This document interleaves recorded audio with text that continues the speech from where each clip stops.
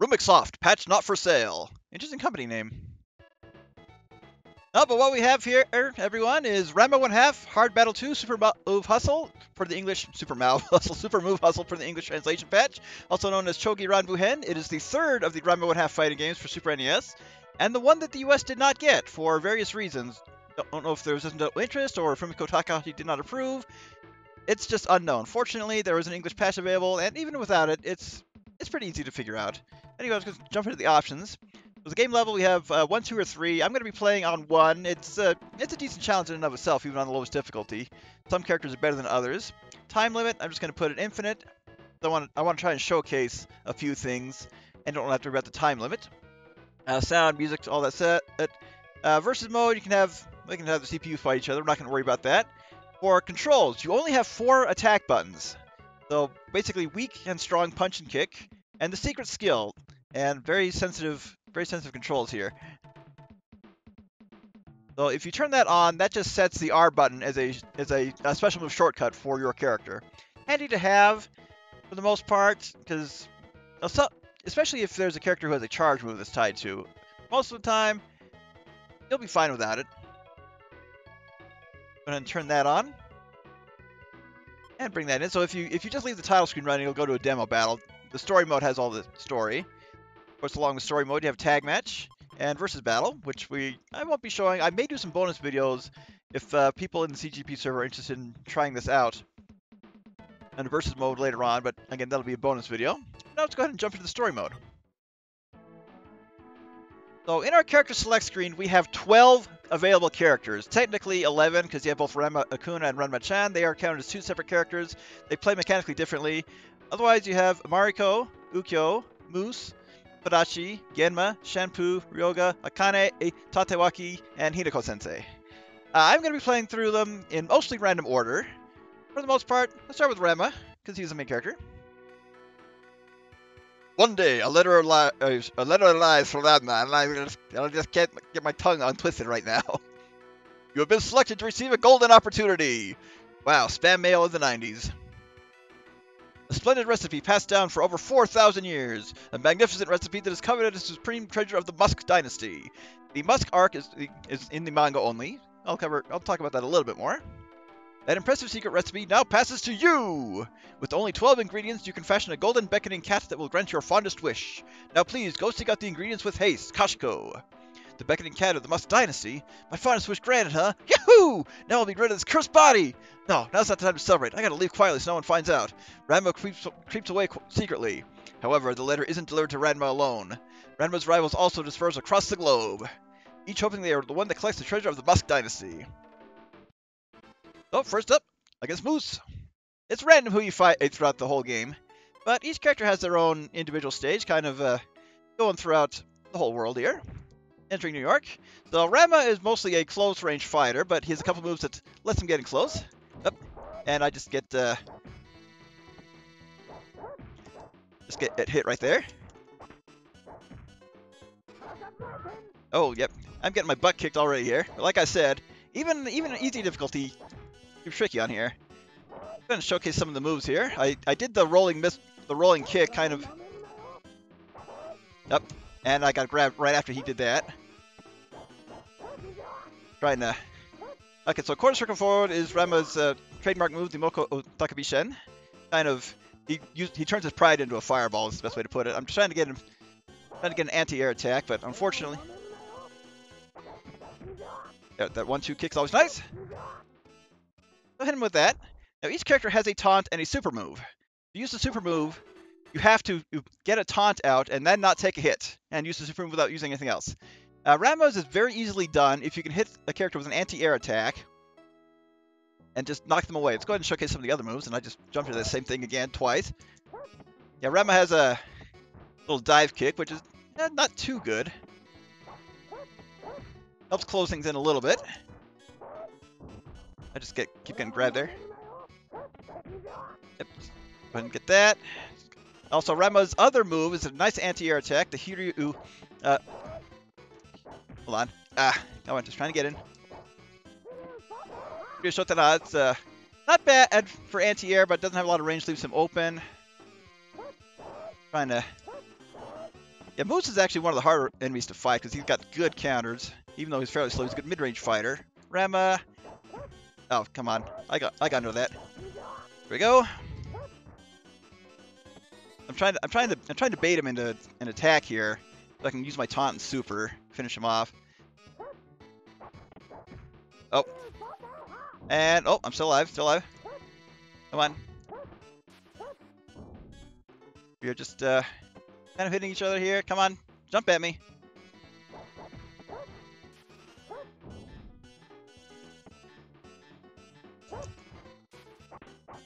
Up. Darn. I was trying to throw him. I was pushing the wrong button. Of course, I should lose a round with everybody just to see their expressions. The graphics on this game are really good for the time.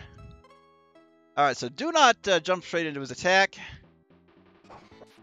Also, look at the layering on this. This is very impressive for SNES era. There we go. So I got the taunt off, and quickly down up for a hard punch. We'll use Ranma's Hiryu Korin-dan, which is actually quite tied to this game. A bit matters. So yeah, once I got that off, I was able to kick his butt. So that's all his special moves and super moves. So I'm just going to be focused on play through the game. Of course, like any SNES fighting game, you got the post-battle conversation. All right, Tatewaki Kuno, a character who I absolutely loathe.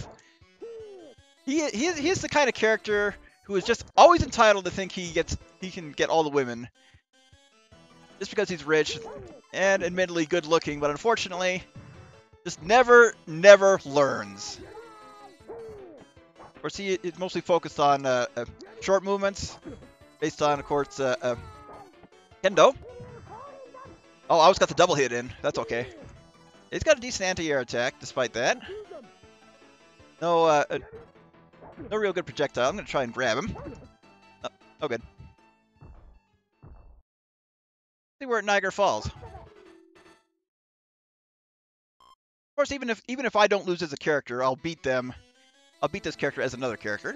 Doesn't really matter when it happens. It will. Oh, jump right over him. Good counter. I wonder if I can get under him with the rolling kick. Yep. Not enough anti-air there. He's not going to jump a whole lot.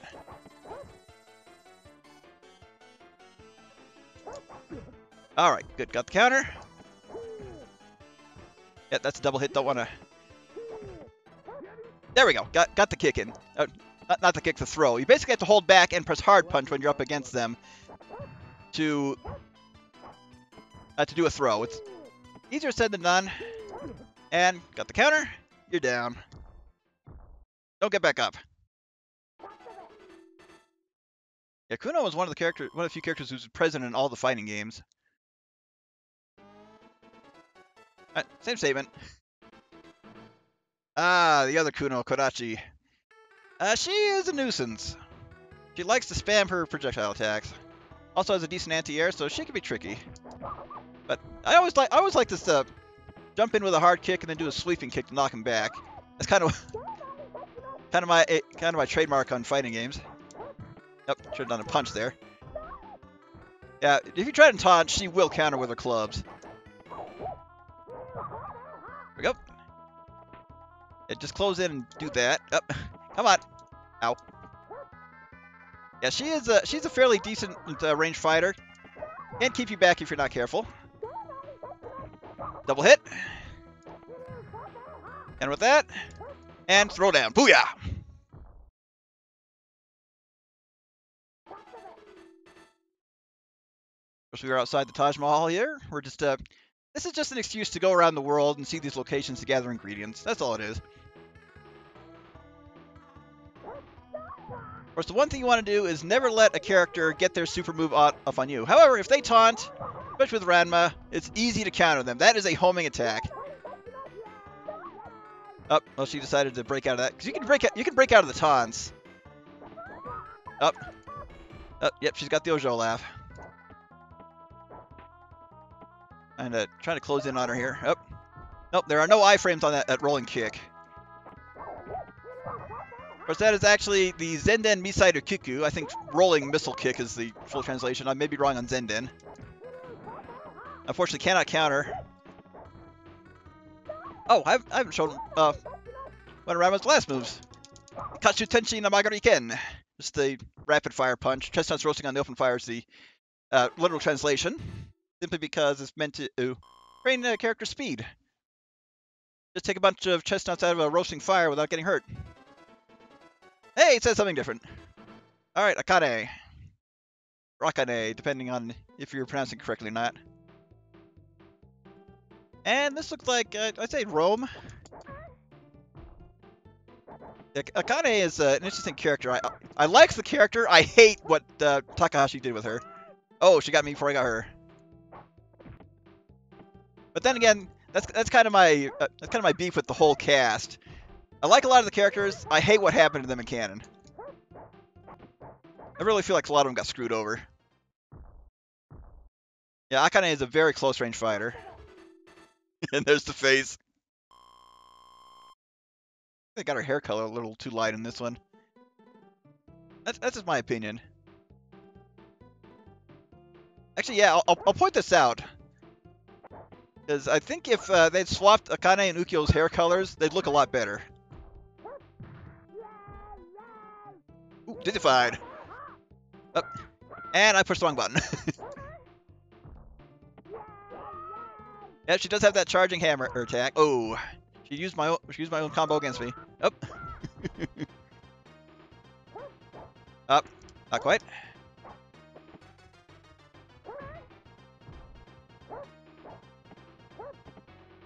Yeah, Ranma's diving kick is not very good in this form. It's a lot better in his female form because she has a double jump.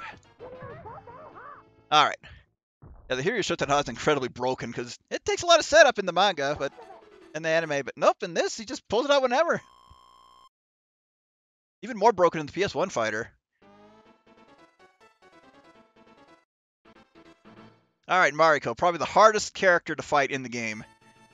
She knows how to keep you away.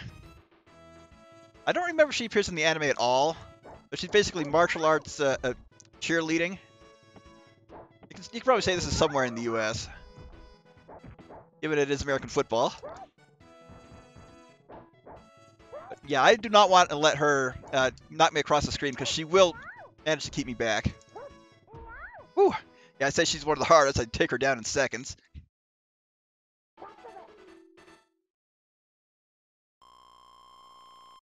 Yeah, for such a minor character to appear in this game, that's actually pretty surprising. But then again, there weren't a whole lot of major characters left when you get most of the main cast in. Pantyhose Taro actually shows up in the second fighting game. He would have made a bit more sense, but he's actually the final boss in that one. And kind of overpowered given his situation. But in the other sense, I'm glad Hafosai is not in this one. He's also in the previous one. Probably the worst character in the franchise, believe it or not. Even worse than Kuno.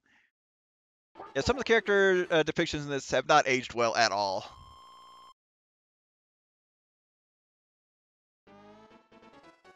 Yep, and despite my ranting, that went pretty quick. Yeah, like I said, there's Ukyo. Doesn't quite look like her because of the hair color. Swap her and Akane's, and it would look a lot better. So this is Scotland. This is Loch Ness Monster in the back there. Nice little touch. Oh, you dizzy? Even better. Look at that damage. Sorry, John, you're my favorite, but you're also my opponent.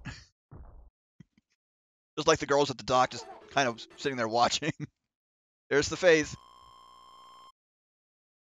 Actually, if I could hack, I would probably swap their hair colors if possible. I don't know if they're limited by their color palettes, but yeah, that's just one thing that bugged me. But like I said, this is the third of the Ranma 1/2 fighting games for SNES.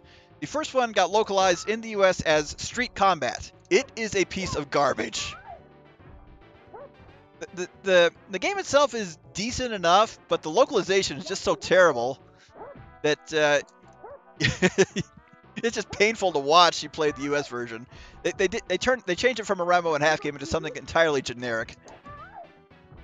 The second one, Ranma 1/2 Hard Battle, has a larger roster, and Was localized in the US, but has some of the worst voice acting you'll ever hear. It plays okay if you can get over that.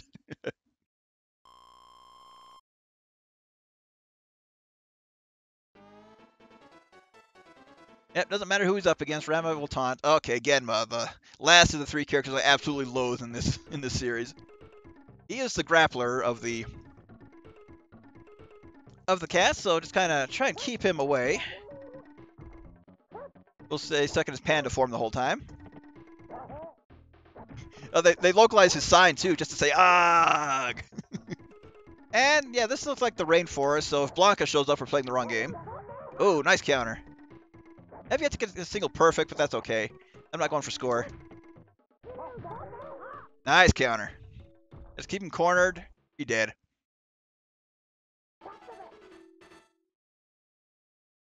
Hey, nice score.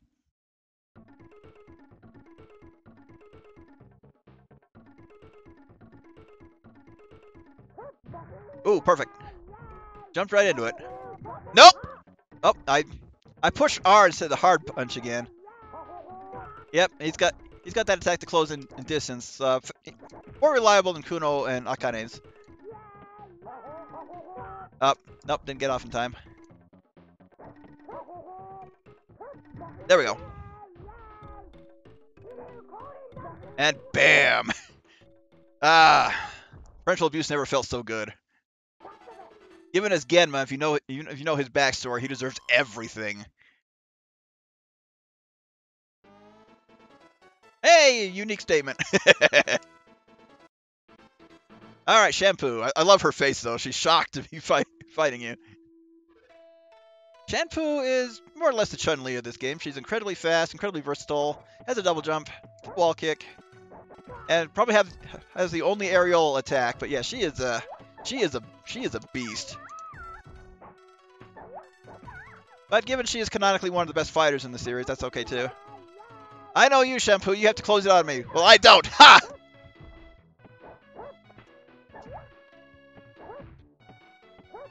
Of course, there's also that running joke of her always saying "Aya,"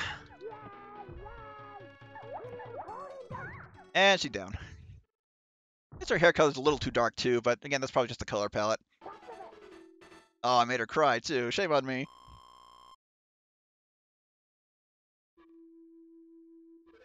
Shampoo is probably my second favorite character in this, even though she's a kind of a bloodthirsty maniac at times.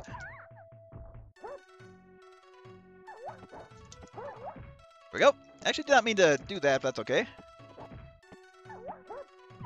Oh, I thought she got me. Wow. She had what, a third of her third of her health left? That was quick.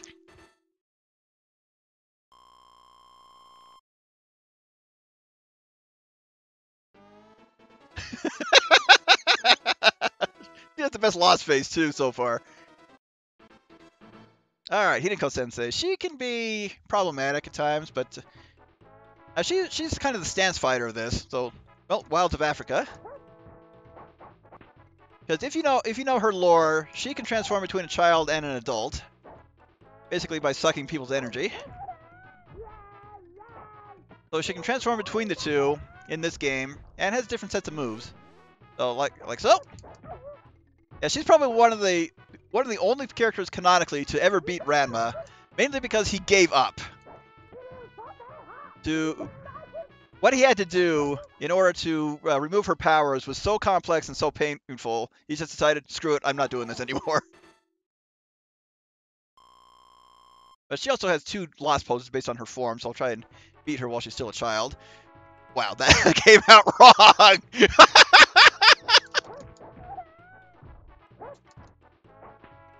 Oh! Oh! Hey, that was the Mikudu beam from Suzumiya Haruhi. Yep, that's still decent. Still decent anti-air.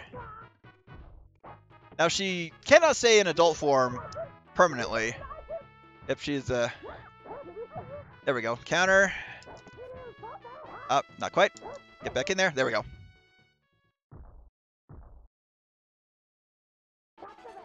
Though she was still an adult and taking that loss, she does try to transform fairly often. We'll see it sooner or later. And yep, she has the same portrait no matter what. Alright, we're getting close to the end here, so we got Ryoga.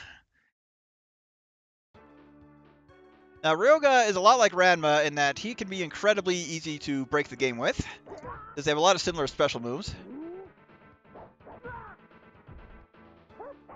Try and bait him. Oh, I had the priority. Ow. I was trying to grab him. The game keeps doing that. Now that move right there is basically one of Ryoga's running gags, because he's getting lost and brings souvenirs home from wherever he's going around. So that giant raccoon doll was one of them. All right, 2-hit combo and down. So we're definitely in the it looks like the Arctic region here. What kind of ingredients do we have to get for this beckoning cat anyhow?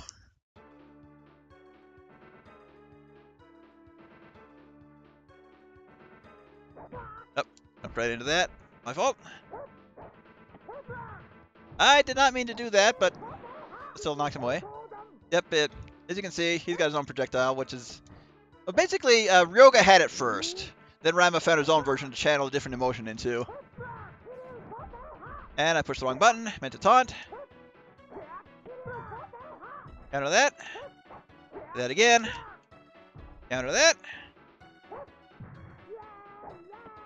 Finish it. Oh, nope, I broke out of the taunt. There we go. There. Double hit. Finish that in style.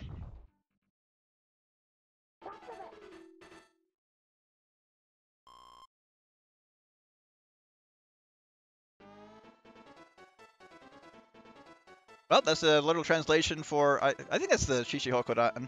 Yep. So, if he's saying you have to defeat my Dragon Punch to stand a chance for playing the wrong game. However, we're not done yet. You've gotten into a lot of trouble. Saves me the time of fighting the ingredients myself. That recipe's belonged to the Must Dynasty from the start. If you want it, you'll have to take it from me. If by some chance you win, I'll forgive you for laying your filthy hands on our treasure. Now, fully savor the power of the heir to the throne. The one descended from dragons and able to manipulate ki. So, the final boss of this game, Herb. Or Hab. Basically, the arc villain of the Musk arc from the manga. And the one who Ranma learned to develop the Hiryukorindan against. Always the final boss of this, unless you're playing as him. I will showcase how to play as him in due time. And yep, we are just basically in the ruins of Greece.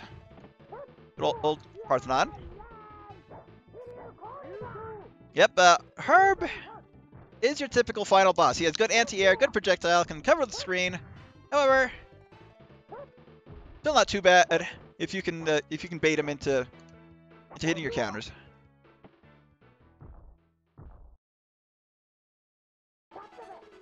One of the few characters out there who, even though Ranma wanted to kill him, still showed him mercy at the end. And also, very similar to Ranma, and they have the same curse. So they're a lot more alike than they want to admit. Yep, it's a good counter on his part. Yep, he's got good range. Fortunately, I kind of got the 2-hit counter. Got that. Good, don't let him counter that.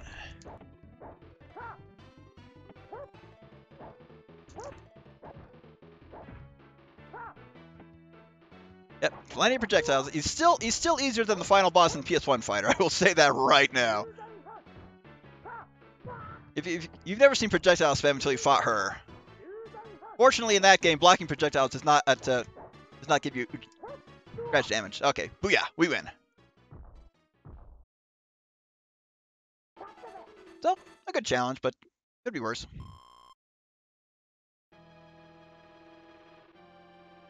Ranma completes the treasure based on the recipe.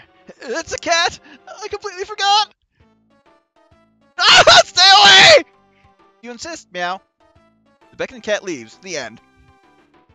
Yeah, it's Ranma 1/2. Nobody gets a happy ending in this. Later.